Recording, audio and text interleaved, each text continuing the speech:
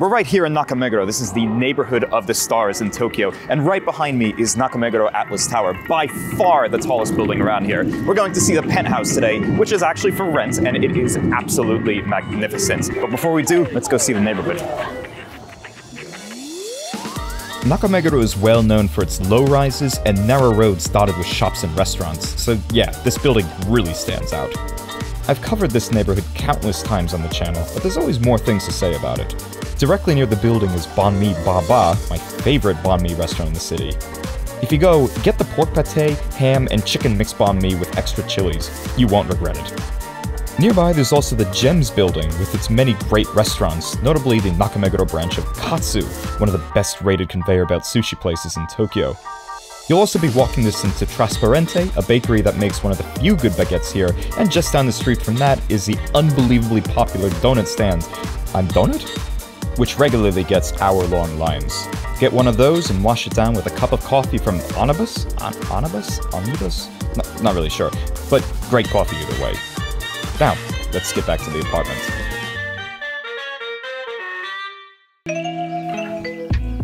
And now we're inside, up on the 45th floor. I have to say, it takes a little while to get up the elevator, but once you're up here, you can see you have a grandiose entrance, of course with the marble floors and everything, but right next to that is, of course, like in every great Japanese apartment or house, a pretty damn sizable walk-in shoe closet. But this is quite normal. What I would say, though, is that you have something a little bit less normal on this side, which is, as I cook my shoes out of the way, this.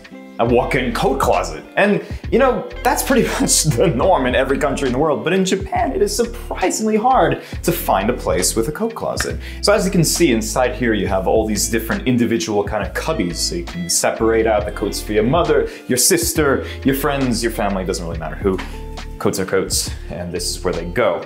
And right outside here, you can see the very grandiose hallway, very long hallway. I'm gonna show you how long in a minute. And why is it so long? Well, this basically takes up the entire western side of this building. So it's a very, very long area. And just coming down here, we'll hit each room one by one. Right through here, you have a very ominous room with no windows whatsoever. And well, I would use this maybe as like an extra closet or just a little kind of studio thing if you're into, I don't know, recording or streaming or something like that. That's a good little place to have it, soundproof the hell out of it. Next one, right down here, you have the first thing that comes to my mind when I come back home is, oh, I need to use the bathroom. And here is said bathroom. It's right next to the entrance, which is great. Has its own sink, has its own little area right over here. And of course, it's one of the happy toilets. It just opens right up for you. Now, let's come on over here, and right here to my left is actually by far the best part of this apartment. We'll get to that later, but before we do that, let's go see the main bathroom.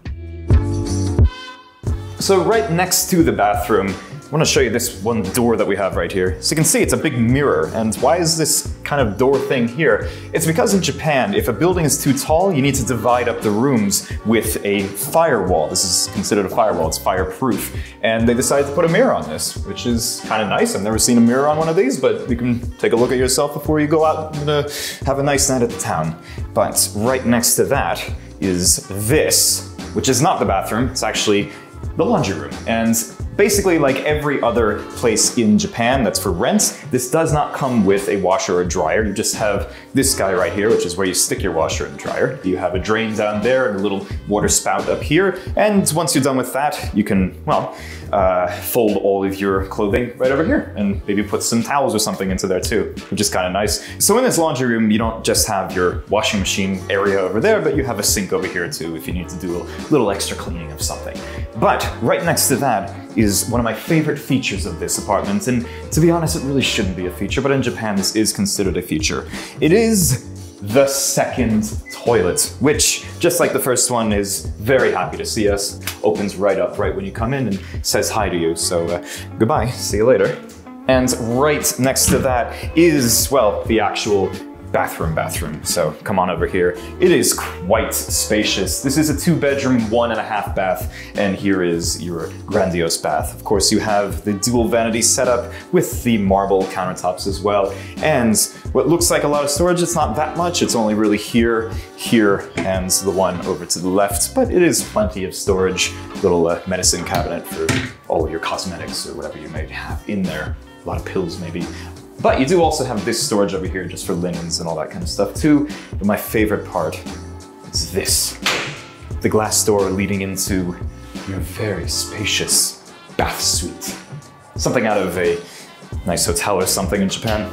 As you can see, extremely spacious. I would say probably big enough for the cameraman to fit in as well. Why don't you come on in and see if you can fit in here actually. Come on. Yeah, oh, here we go.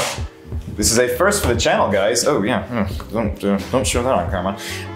A first for the channel, cameraman in the tub with me. But as you can see, very spacious. And right behind the cameraman, you can't actually see on my side, is a TV. So you can watch all the Tokyo Portfolio videos you'd like while you're enjoying your bath.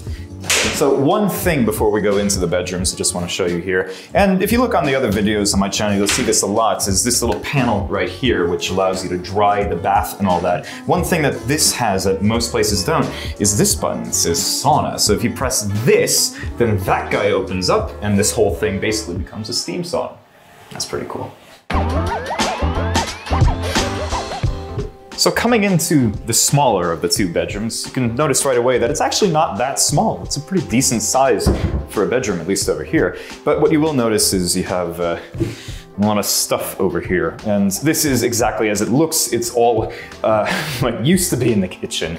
They have recently renovated, but they haven't actually taken all this stuff out. It's just being here for a little bit, but don't worry, by the time you move in, this will all be cleared out. Trust me on that one.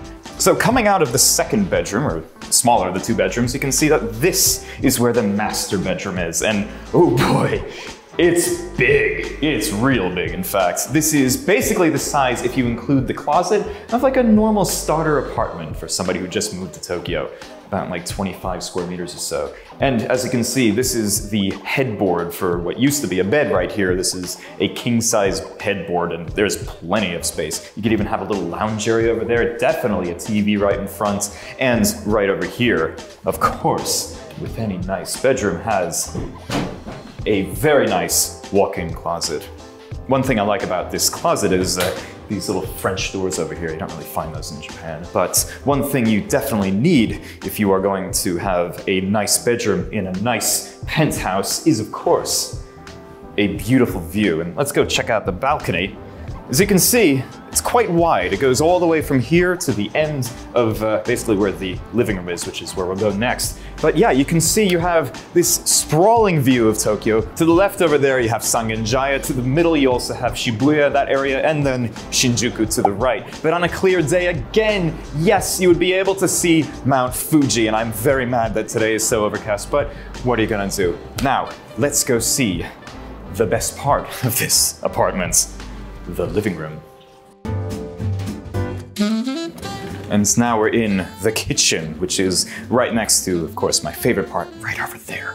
But as you can see, it's very long and wide, but also it has more or less the standard features of a Japanese kitchen, which would be a 3-burner gas stove, very nicely done, and of course the fish grill, which you could use for fish, pizza, toast, whatever you like. And well, something you don't really see in too many Japanese apartments or houses is this right here, which is a full size, and I am not joking when I say full size, AEG, you know, the German company, dishwasher, which is very, very nice to have in here. And that is, of course, seated below these beautiful countertops, the same kind of marble that you saw in the bathroom over there, the vanity setup. And as you can see, you have this right here, which is pretty hard to find in Japan, a garbage disposal. And this is considered a feature in Japan because most places just don't have this. You really only find it in very new and very big apartment buildings, and nice ones at that, like this one is. But right over here you can see you have these kind of shelving units built into the wall, and I just love them. right? If you look really closely, you can see you have brass trim all over the place, and these doors right here, they slide very nicely. And if you look really closely, you can see that it has a Louis Vuitton-like pattern just kind of punched into this brass plate right here, which just makes this look very, very nice and goes with the rest of the living room, which we should go see right now. So right next to the kitchen, you see you have an actual breakfast bar, and this is a pretty good height, to be honest. I like how you can sit right here and not have to kind of hunch over while you're eating, and it even comes with 3 little chairs. And if you don't like these chairs, you can get your own, of course. But one thing I want to show is right here, you have this very green area. Well, this is a reception area. This is like a welcoming area, because at one point, well, one of the previous tenants kind of ran this as their office. So this is what the people that were coming in to have a meeting would see when they first walked in. And I quite like having that. So right next to this little entranceway, this little welcome area, you can see you have a panel here, which just has a lot of different knobs and bells and whistles on it. These are the actual light switches for this room. Every one of them is here. And as you can see, they're all actually dimmable, which is pretty rare to find in Japan, in fact. But my favorite panel in this is this top guy right here, which is the floor heating. And I have to say, it is very nice and warm in here. I've had the floor heating on the entire time. But one thing to note about this place is, as I said, the previous tenant kind of used this as an office, and the owner was okay with him renovating the place and doing it exactly as he wanted, as you can see he did. And that's a pretty rare thing in Japan. So yeah, this is another perk of this place, is if you want to renovate it to the way that you want, then you can. Just have to let the owner know. So one thing that the owner decided to leave in here after the previous tenant left is this guy right here, which is a little faux fireplace. And well, it actually blows out hot air, which is pretty cool. But my favorite part is if you press this button right over here, you can actually change the color too. So it's blue now, or you could do it in orange or red or a different kind of blue with some yellow maybe. But yeah, it's completely up to you. So getting up from next to the fireplace, you can see you have a little table over here with an HDMI port. Why is that? Well, if you look over here, you can see where that cable travels all the way to, which is this guy right here, a very nice Sony brand new TV, very thin LCD TV, and I love how that looks. And right next to that, of course, again, this was kind of like an office, so they use this as a conference room. If you don't like any of the furniture in here, you can get rid of it, but this is one thing you definitely should not get rid of, the super mushroom. I'm not quite sure why that is here. Now, the last feature of this room is right over here. You can see you have what looks like a kind of smudgy TV, or maybe like a large iPad actually, built into the wall over here. If you just tilt this up a bit and press a button behind here, you will see that this is a bit more than that. It is actually a smart whiteboard, which you can control with this pen and eraser. It's pretty easy to use. So just start. Admittedly, I have very bad handwriting, but yeah, as it says, subscribe to Tokyo Portfolio for more videos like this.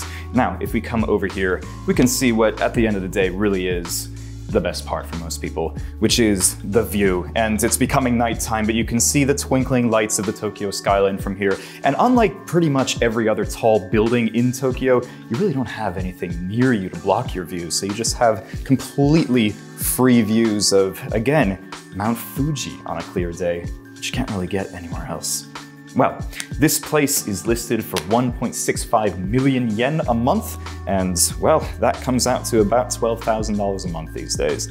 It's pretty pricey, but you get the best view in all of Nakameguro, which in my opinion is one of the best neighborhoods in Tokyo, and a lot more for that.